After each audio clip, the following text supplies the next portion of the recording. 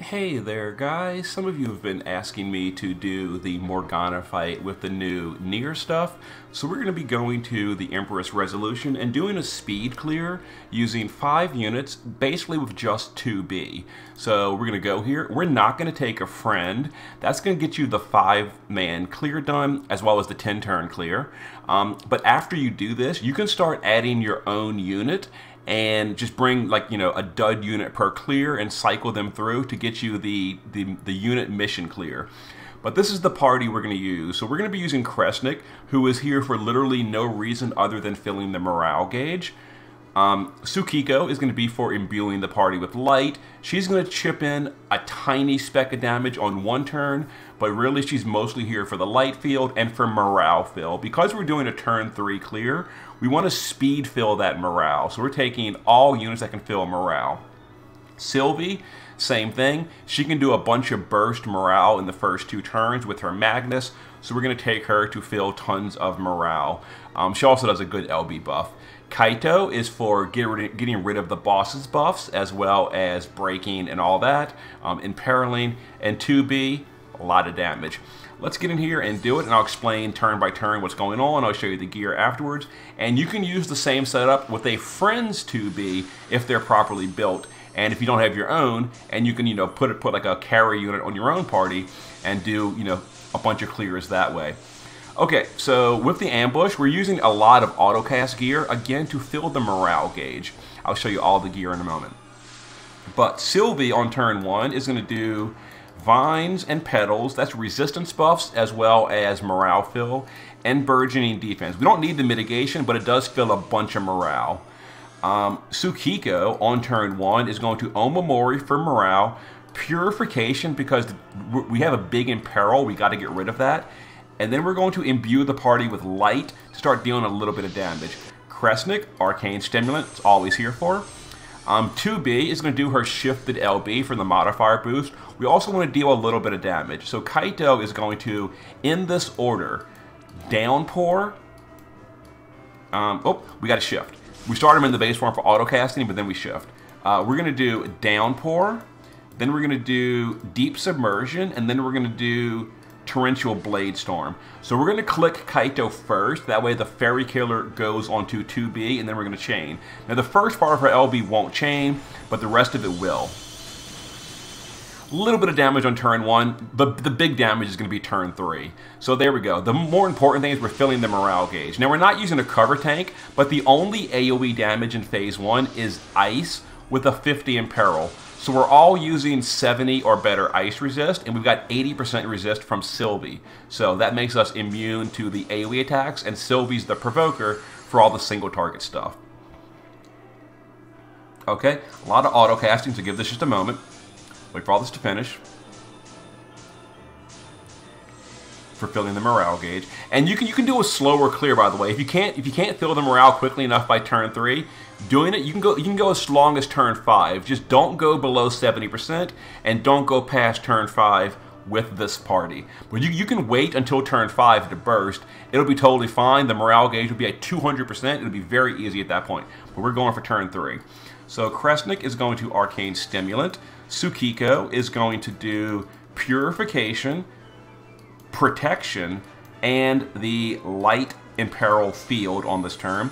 Sylvie is going to shift. We're going to use her other Magnus, the big buff one. I've got your back on 2B for the 400 buffs and the LB buff, and then double cheerful to fill that morale gauge. All about the morale. Now 2B is going to do Supreme. Don't worry about true charge. It'll get the imperil will be dispelled anyway, and we're already imbued from Tsukiko. So we're going to do just Supreme for the 150 Amplify and double Human Killer, and we're going to chain that with Kaito. Now, because we used an LB, the boss has a undispellable 100 defense buff, but we have Kaito, it can be Kaito'd. So we're going to use Kaito to Unpredictable Tide to get rid of the boss's buff. Then we're going to Bolting to match our 2B with Deep Submersion and Blade Storm. That gets rid of the boss's buff and does some damage. Now, just make sure you don't push the boss below 70%. So again, we filled more morale gauge, more attacks, And the boss only reapplies those buffs from using an LB every 5th turn. But we're going to kill it away before then. But Kaito got rid of them for us. Okay, so now it is time to kill the boss. Now, because we filled the morale gauge above 150, that unlocked Kaito's really good breaks and debuffs. We're going to use all of those right now. So wait for the auto casting. Alright, Kaito is going to Deadly and Natural. That's going to be 90 breaks, Imperil everything, Weapon Imperil everything, etc. Because the boss keeps dispelling all that. We're going to use Sylvie to use her Shifted LB. That's going to be Modifier Boost, Stat Buff, LB Buff, etc., etc.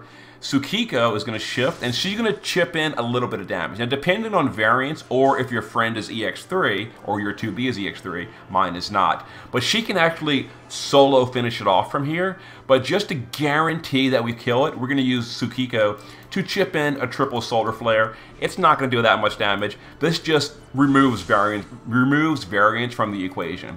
Kresnik has nothing to do, so ignore him. So we're going to send 2B. We're going to wait like a split moment. Then we're going to send Tsukiko. That way they kind of sort of chain, because they're different chaining families. And boom, big finish. There is the end of the boss. That was actually a low roll on 2B. I saw the last hit was 1.5, but there it is. So 3 billion damage. The boss has 3.3 billion HP. We did some chip damage on turn 1 and 2, and the big finish on turn 3. Now, if you wanted to wait until, let's say, turn 4 or turn 5 with a maximized morale gauge, 2B will heavily overkill. As you see here, 2B technically did all the damage. The boss, like I said, the boss has 3.3 billion HP. So between turns 1, 2, and 3, 2B, I think I said Tsukiko, I'm sorry, I meant 2B. Between turns 1, 2, and 3, 2B did more than the boss's max health. So this boss was solo killed by 2B only. We did chain with Kaito, and we did chain with Tsukiko a little bit, just for some bonus damage. That way, if we had a low variance roll, we would have still done it, but there it is. And again, if you want to go until turn 4 or 5, wait till the morale gauge is at 200%. Super easy. Just don't bring the boss below 70%, because that turns on more attacks we're not built for, and don't go past turn 5, because again, the boss does more attacks on turn 5 that we're not built for. So let me show you the gear. And again, a friend 2B is all you technically need, plus the units I used. Alright, so Kresnik, literally here for morale only, all he does. You could technically replace Kresnik with something like Chizuru and fill morale on turn 1 and 2, and then burst on turn 3 with her as well. You'd lose a bunch of morale, but Chizuru would add a bunch of damage. You could add A2, and you can, have fun trying to chain her LB. Before you say in the comments, I do realize it can be chained if you work with it. You can also macro it, etc. I just don't like the fact that you have to go that extra step for A2. Yeah, so we're not complaining about A2 and her frames. It's not that it's impossible to use. You can absolutely macro A2 and get it to work, or practice and get lucky, etc., and perfect chain it. But my frustration with A2 is the fact that you have to do that in the first place. Anyway, we're getting off topic. Kresnik can be replaced with either another morale filler or just another damage dealer. Tsukiko, again, mostly for the morale fill, but she does do light support. That way we get a little bit of turn 1 burst. You can replace her with another burster, same thing. Sylvie is a little important because she fills morale and buffs the elemental resist. She's also our provoker. Kaito is basically required for the strategy because he removes the boss's buffs from using an LB. Technically speaking, no, you would actually have to do it that way because 3 turns. Yeah. So if you want to use bring Kaito. Kaito makes it very easy. And then 2B. So here's the gear we use. So Kresnik, all that matters is the party has 70 or better ice resist. All they need.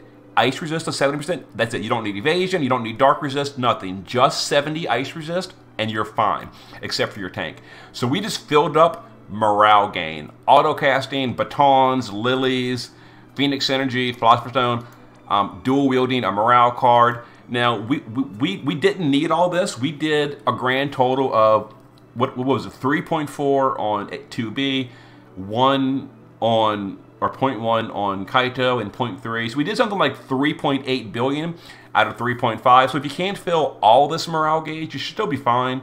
But, you know, all the morale fill you can possibly fit. Tsukiko in the base form, as much morale fill as you can fit. Other than that, some ice resist. Shift form is built for damage. There we go. Now her damage isn't great because we're using a morale card, 0 magic on it. She's missing about 2,000 magic, but filling morale is more important than her personal damage. Paladin Sylvie is our passive provoker. Now she needs to have, after a buff, 150 to dark, light, ice, and that's it. Dark, light, and ice. She needs to be at 150 to all of those. She's using a 80% buff. So yeah, full evasion, passive provoke, and death immunity. Using an LB does trigger death, but we're immune. So here's the build. And again, some auto casting, dual wielding, a morale card, shift form, identical. Kaito starts in the base form for more morale fill. Obsidian Bracer, if you have it, it makes it a little bit convenient for breaking. Treasured Ring, Empress Rod. If you don't have it, again, just use the best you can. And some auto buffing.